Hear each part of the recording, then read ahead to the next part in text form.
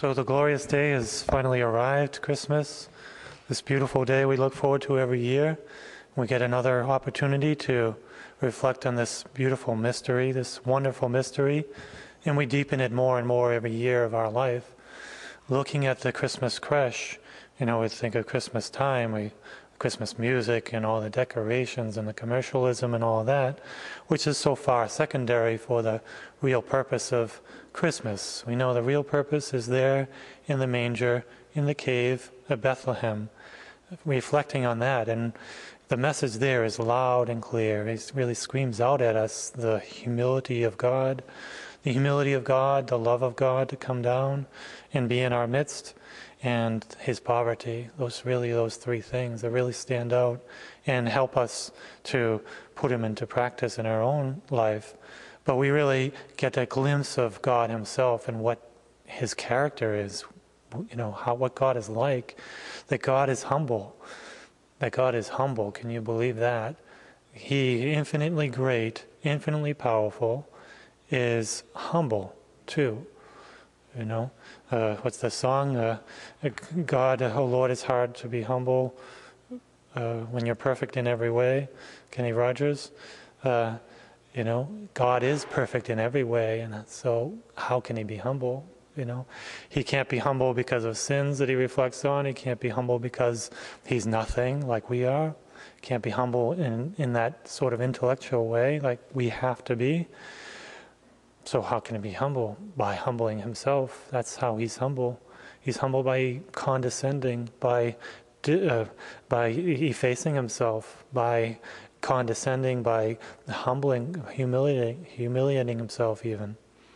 He humbles himself in becoming a man, and then he goes even lower than that. He comes into poverty. He comes into suffering. He comes into allowing others to abuse him. He humbles himself to the point of humiliation. All this because of his infinite love for us and because of his greatness of character. God's character is so great, so unbelievable, so beyond anything we can imagine that God would do this to himself. God would humble himself and hurt himself so much for us. Unbelievable, really. Nobody could even imagine that God could do that, and yet he does. And this is how great God is, and it should stir in our hearts wonder in just immense love for God. And that's what we're trying to enkindle in our heart, this love for God, looking at his humility and looking at his love for us, because he wouldn't humble himself just for the sake of humility. He doesn't have to. He doesn't have to humble and humiliate himself. He doesn't have to do that in justice. God is perfect. He didn't do anything wrong. He doesn't need to do that. But he does it out of love for us, his infinite love. And so we reflect on that love, which is really shown in deeds.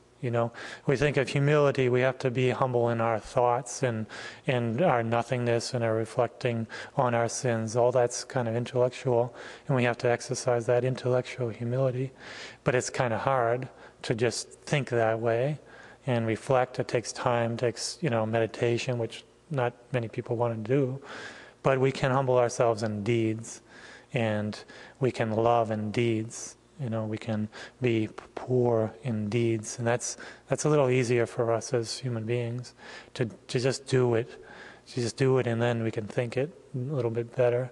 And sometimes we don't even want to do things that we're supposed to do. And this is how we prove. We prove we are Christians. We prove we love. We prove that we're really humble by doing things that we're supposed to do. Do as Jesus did. He came among us. He put himself here.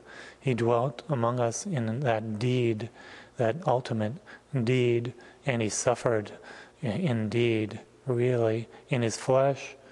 He did everything in deeds, He didn't just say these things. He didn't just send the prophets to proclaim these things. He came and did them himself. And this is how we can know that we're growing or doing, that we love God. We may not always feel like we love God, or we're even